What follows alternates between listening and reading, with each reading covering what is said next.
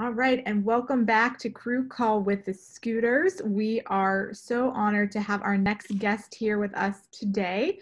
It is international muralist Kyle Holbrook. Kyle, thank you so much for joining us today. Well, thank you for having me on, Courtney. I'm excited to speak We're, with you. we're very excited to have you here today. So you are, I know you have locations in Pittsburgh and Miami. You're an international muralist, but you're born here in Pittsburgh. So do you want to give a little background on your growing up, your childhood per se? Yeah, so born in Pittsburgh in the Wilkinsburg area. Mom and dad were both teachers. So I went to Pittsburgh Public Schools.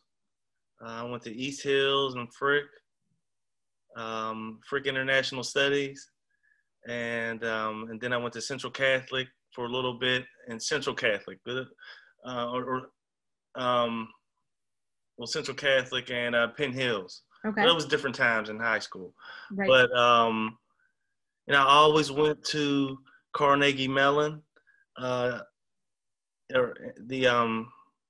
college courses on Saturdays. Okay. And I used to go to the Carnegie Museum every Saturday since like third grade. So that's where I learned so much about art. I mean, we used to go around the museum and sketch the dinosaurs, sketch a lot of the exhibits, amazing resources we have in Pittsburgh. And yeah, no matter where I travel, I'm always, kind of like an ambassador for Pittsburgh because I'm in these different countries and I'm always talking about our city. That's incredible. Yeah. There's the first so many different things, and so many different things were invented in Pittsburgh. So I'm constantly bragging about our city. That's incredible. So a couple of things. Well, first of all, your parents were both teachers. What did they teach? My mom taught math. My dad was an English teacher. Wow. And I like writing, so the English wasn't too hard for me. I do some writing as well, but math is the opposite side of an artist's brain, because 2 + 2 must be 4, and I'm like, it could be 5. Sometimes it might even be 8 every now and then. So I struggle with that concept of math, and my mom was like a math specialist, so doing homework was always one of my worst times. Oh my God, that's my childhood memories. Math homework. Math homework. No, I understand. I was not a fan of math either, so I'm right there with you. So I love that so you're going to Carnegie Museum of Art, which is an incredible museum. We're huge fans. So, you're sketching dinosaurs exhibit. Was there a certain artist or type of art that you were inspired by as a kid that you were drawn to more than others? No, I mean, I really think it was an advantage for me being exposed to all these different genres, seeing the Impressionists, seeing,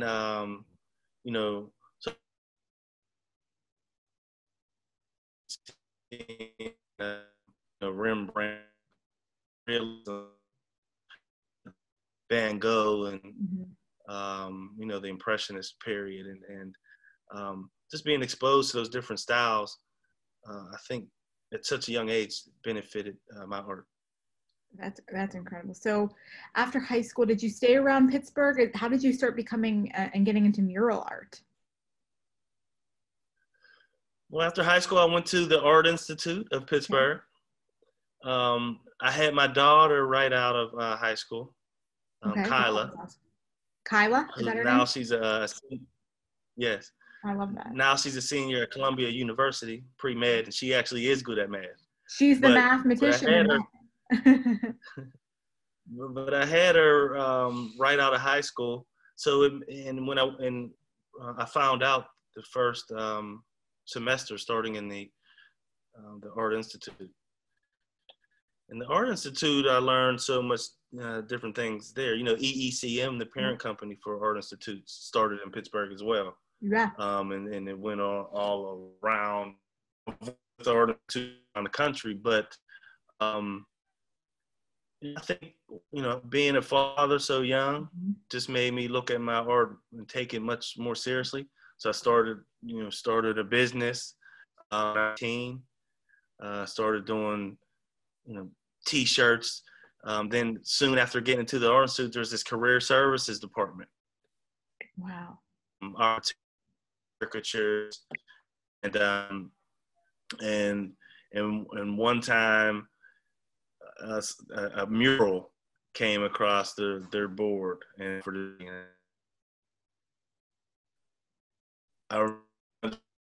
and that was like and so I did that first mural. It was in bloom in the guy's house. His name is the Wolf, and he was on house arrest. Nice guy. He had these big yellow glasses. Okay. And he talked like something out of Goodfellas. And he said, and he had a sauna in his basement. And he said, so when me and my guys are in the sauna, we want to come out and feel like we're in the beach. So he wanted a beach scene. I love that. And it was the worst mural I ever did. He loved it though. I wonder what it looks like now. But I mean, it was big for me at the time, which was, it was really, really small now, but it was 10 feet by 10 feet or something like that. And, I had protractors, crayons. I'm trying to figure it out.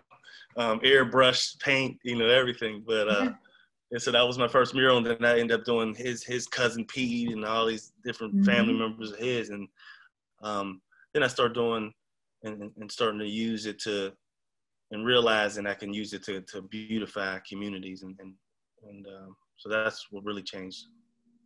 And when you talk about, because we want to go into that a little bit. First of all, where was that first mural? Do you remember? It's in Bloomfield. All right. Yeah. I'm gonna go find it. Well, it's in the guy's house. Oh yeah, that's right. Yeah. That's awesome. I don't want to say his name. I was gonna. His nickname is the Wolf. His nickname is the Wolf. He's a nice guy though. That's great. Well, so you talk a lot about community. So how quickly did you realize that you could touch community through art, and how did you figure out a way did that inspire what you were doing? Did you go into it as taking what was happening in the community and then creating art around it, or vice versa? Like I said, my mom and my parents were both in the education. And so when I did an internship at the Boys and Girls Club in Wilkinsburg, I was working with a group of students, and I was realizing I could engage them through art, and especially public art. So I got invited to do a mural on Penn Avenue. Okay. And when I was doing that mural, kids from the community were coming up, as well as kids that were in the class I was interning in. And, I remember a time specifically, it was a Friday, it was in the evening in the summer, so, 9 or 10 p.m. And I had all these teenagers just quietly out there painting with me. And, they weren't getting in trouble, they weren't doing, anything else, but just giving me all their attention painting. And at certain times we're painting, then they would ask different questions, and these were questions of life. A lot of them didn't have a father figure or different issues. And so I was able to use art to not only beautify the community, but also do something more impactful. And that really changed my life as far as what I wanted to focus my talents to be able to do. Absolutely. And then did you start, in terms of the international draw, did you go out and promote this sense of community, what you were seeing here, to go across the world and create the same type of programs per se?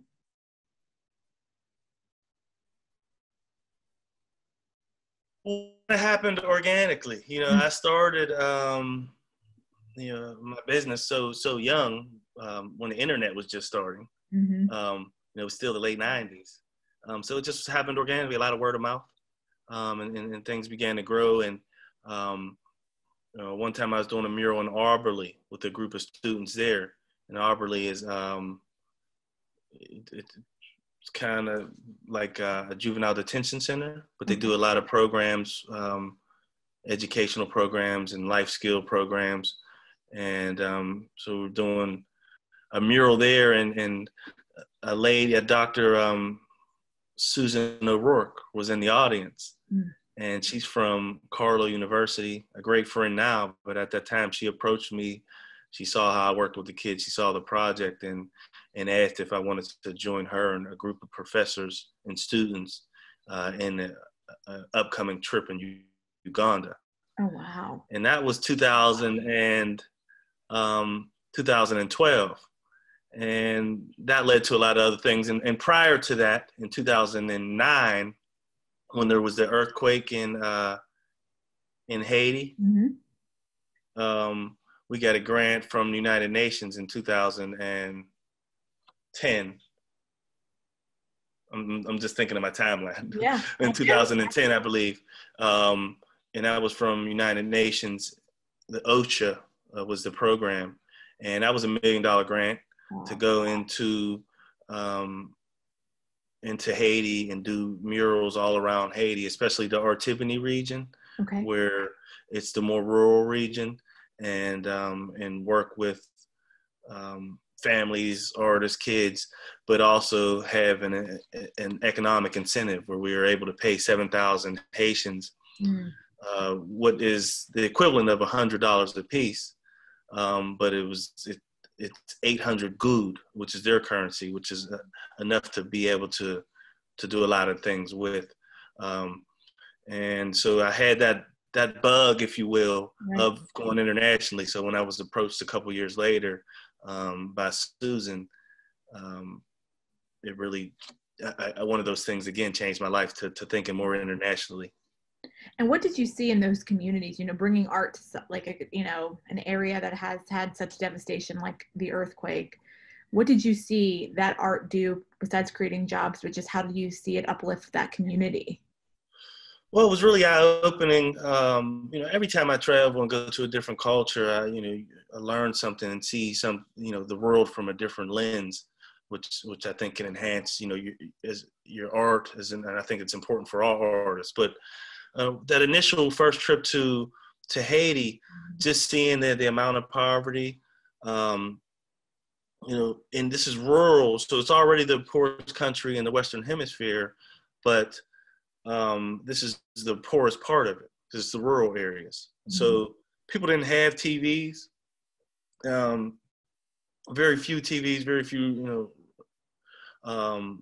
electricity, running water, or anything like that. And so messages were spread as they always have been since the caveman days, where it's been art on public walls. And so the messages at the time, and the reason for the grant, was to spread messages about proper ways to dispose of waste and hygiene, as far as washing your hands and how to put food. We had a lot of different lessons that we were using the art to teach. And so, just seeing the importance of public art in language, that these people seldom spoke any English, but they understood the art and the messages, because it's the art is universal language. So that was eye-opening. That's incredible. Wow. That's an incredible story. And you think about it that way, you don't really need it. Art kind of ties us all together no matter which language we speak. So I'm sure seeing that firsthand is unbelievable. So even though, you're a great international artist, we like to claim you here as a Pittsburgher, because that's, like you said, everywhere you go, right? So let's talk a little bit about. No doubt about it. So let's talk a little bit about what you've been doing here, which is incredible in terms of the Liberation Wall mural in Pittsburgh, the MLK Community Mural Project. Can you tell us a little bit about that and the inspiration and thought behind that? Yeah, well, the Liberation Wall has been an ongoing project. It's been 4 years in the making. And it's a partnership with the Community Empowerment Association and their CEO, Rashad Birdsong. Rashad Birdsong is a mentor, an activist. He was a Black Panther, but he's done so much and been a leader in the African American community, and especially in Homewood. So he has so much different knowledge that it isn't in, a lot of it isn't in history books, and isn't taught. You know, a lot of the, so able to learn messages from him and then put those on a public mural, which is the largest mural in Pittsburgh, that then students and families and whoever, the community, the Pittsburgh as a whole can learn from these images, and who the people were and the messages they were teaching. And so this year, being such a unique year with what happened with George Floyd, Breonna Taylor, just everything, 2020, and then being, during a pandemic, really made kind of the perfect, those negative aspects made kind of the perfect stew, if you will, to bring more light to the need to address a lot of these social issues, especially around racism, police brutality, and systemic racism, police brutality, and gun violence. And these have been ongoing things, but these tragedies kind of brought more light to it this year. And so we wanted to do a project, and it came up with a project called Pittsburgh Solidarity for Change, because we know what the issues are. Talking about the issues can be beneficial if it's talking about solutions, because the issues being the issues isn't going to change unless we start doing action steps and talking about the solutions. And so we did Pittsburgh Solidarity for Change, which was 10 murals all around Pittsburgh. It was done this fall, and had the opportunity to have Pittsburghers be able to write messages and join in the actual painting, which made all the difference, because people have ideas and thoughts, and these things have affected everyone. These issues have affected everyone in our country and around the world. But a lot of times people feel as though their thoughts aren't being heard. So I wanted to provide an opportunity for everybody's voice to be heard, and to do it together, no matter what your political affiliation is. It's such a polarizing time, and just take it to, it's a humanity issue. And, I'm really proud of the project. We had thousands of Pittsburghers help write messages and participate at the same time as we did these huge, beautiful murals, 10 of them all around the city. What an incredible, and where can we see them? Are they in a certain area? Is there certain streets that they're on? Well, there's 3 in this strip district. We want to make sure that the message was highly visible. Right. And the most tourist place of Pittsburgh, in my opinion, is the strip district. So we have 3 right on Penn Avenue in the strip district, one at Penn and 31st, one at Penn and 29th, and one again on Penn Avenue and 22nd. And the one on 22nd is area where there's a lot of foot traffic, because it's right across from Colangelo's and all kind of in the popcorn factory. So it gets a lot of eyeballs on it. And then we had the Hill District, a huge one. We partnered with Reverend Grayson, the Center That Cares in the Hill District. The mayor and the chief of police came to work on that and write messages, because it's not anti-police. It's anti-police brutality, which is 2 different things. There's a lot of good officers who do a lot of good work, and this is talking about anti-police brutality. There's, and the negative aspects, and talking about solutions about that. Then we had Homewood, Sharpsburg, Uptown. Uptown, we did the John Lewis mural, who recently died in 2020. So we wanted to do something to memorialize his life as a civil rights leader for 50 years, and all that he did as an example of a solution, kind of looking at his life as a model. But then we also had the Stillers. We had Trey Edmonds come and help paint on that mural. So when you have high profile people that can draw more attention to it, and just let everybody see that, you know, grandparents, kids worked on it, all kind of, you know, even, you know, the mayor and Stiller players. So I mean, we're all Pittsburghers together. So that's the whole point of it. That's incredible. And having it in these different communities also, I'm sure you probably saw just them, you know, in like a therapeutic way, being able to share their own voice and contribute to that in terms of art. You know, I think you mentioned it before, it's like focus on the art rather than some of the other stuff to get the solution done. Yes, certainly, especially when you talk about gun violence, and you know, a lot of times that's seen as an issue that might be just for you know, for one community, or just that's something that just happens in the hood or happens in the Black community. But you know, having those messages shared in larger communities, you know, that everybody sees, I think was also important to shed light on that issue as well. That's incredible. Well, and we'll link, you know, is there like a place that, do you have like a website or something that we could link to share where some of that stuff is, or? Yes, well, there's mlkmural.com. Yep, I was going to get into that next. Yes. Oh, sorry, I jumped the gun on. Yeah, I like it. It was a perfect transition right there. So why don't you tell us about that one as well?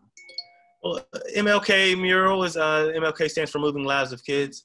And that's my arts organization. I started in 2002, but that has a lot of different information on past projects and future projects. It also has volunteers form for people that want to volunteer in future projects. So it's just really information so people can get involved. We also have curriculums.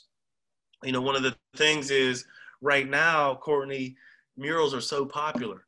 And just doing this Pittsburgh Solidarity for Change, every single community wants to start their own mural project. Right. When I was doing murals 20 years ago in Pittsburgh, people didn't really know what murals were. You know, I was the only project. Then Sprout Fund started, and they did a few murals for a few years, but they kind of came and went. But now, you know, Homewood starting their own one. The Strip has their own one. The Hill starting their own one. So it's exciting. And so one of the things on the website, there's a curriculum that, you know, and it's one of the reasons my organization, we were selected in 2009 out of all mural organizations in the world, because we really developed this curriculum, you know, to get that United Nations grant. So it's a real specialty that we have developed. So we have this curriculum that anybody can use to be able to learn from and do their own projects. So it's really exciting time. I think there's going to be a lot more murals coming up in Pittsburgh. And, you know, even though I'm in my organization is not doing them, I think this is going to be good for the city as a whole. Yeah, I think it's incredible. I think, you know, what you're doing, you've kind of created your own community as well to let it grow. And what are you excited about in terms of, you know, the next generation of muralists, or where it could go from this and the change that art can really make in the future? Yeah, I think some really good questions. I think technology and art are really